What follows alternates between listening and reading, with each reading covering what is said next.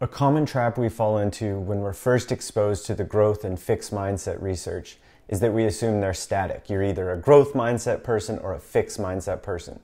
That's so wrong. Like, our mindsets are dependent on the context. Within a particular sport, I could have a growth mindset towards shooting the ball and a fixed mindset towards ball handling. Our mindsets can change depending on the day, the project we're working on, the skill we're trying to build.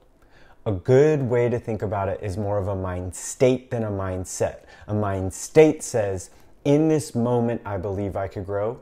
That might not be true in 10 minutes. For anyone that's put together IKEA furniture, you know what I'm talking about. We go from, I got this shelf, no problem, to there's no chance, and I'm there and back for 2 hours. Now, because our mindsets are fluid, that's good news. A skill we can build is recognizing when we might slip into this fixed mindset, and we can deploy these building blocks to gravitate back towards a growth mindset. There's nothing wrong with sometimes doubting our capacity to grow. The key is to be aware of it and to understand how to work our way back towards a growth.